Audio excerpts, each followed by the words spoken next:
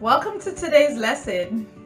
In today's lesson, we're learning about the benefits of using visual aids and manipulatives to teach our elementary learners fundamental and basic math concepts. In today's lesson, I will be highlighting how visual aids and manipulatives actually benefit our elementary learner as they learn about shapes. Now, what are visual aids? Visual aids are any sort of visual or pictorial, graphical, or any illustration of the concept of what we're trying to explain that we use in addition to spoken information as we teach or explain a concept. What are manipulative? Manipulatives are any item that can be manipulated, used, or felt by our elementary learner as we also share spoken information or try to explain or teach a concept. I have here some shapes that I refer to as manipulatives. These are just cut out shapes that provide both the visual aid and the manipulative aid to our elementary learner.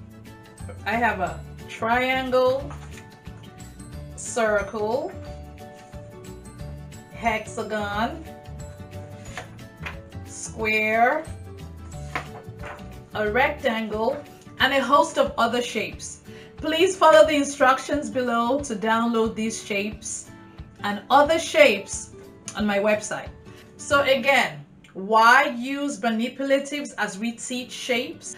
For starters, I recommend teaching that shapes have sides and vertices as our elementary learner learns to identify shapes. Our elementary learner needs to learn that shapes do not exist in isolation. They need to understand that shapes have sides and shapes have vertices. With the use of a manipulative, the concepts of sides and vertices are made real. They can clearly see, for example, that a hexagon has 6 vertices or 6 points where the lines meet. An elementary learner can recognize a triangle. They can also recognize that our triangle has 3 sides and 3 vertices. With the manipulatives, they can manipulate the shape and see that the vertices are the points where the lines meet. They can clearly understand that the circle is continuous, and they can see that the circle has no sides and no vertices. Same applies to a rectangle.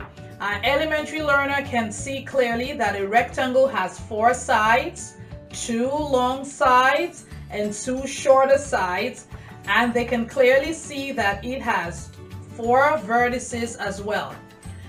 Now, please follow the instructions below. Visit my website to download all these shapes for free. Why use a visual aid or why use a manipulative? Visual aids support our spoken information and support the idea, whatever math concept it is that we're trying to teach and share. Visual aids helps bring illustration of our concept that enables our elementary learner grasp the concept. Manipulatives are necessary because our elementary learner is actually able to manipulate, feel, and also conceptualize in a very real way an abstract concept that we're trying to convey.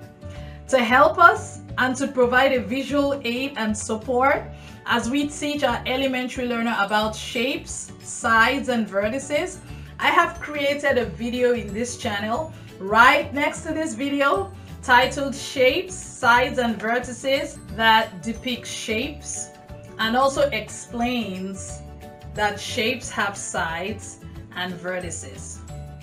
Again, follow the instructions below. Visit my website to download all these shapes for free. Thank you.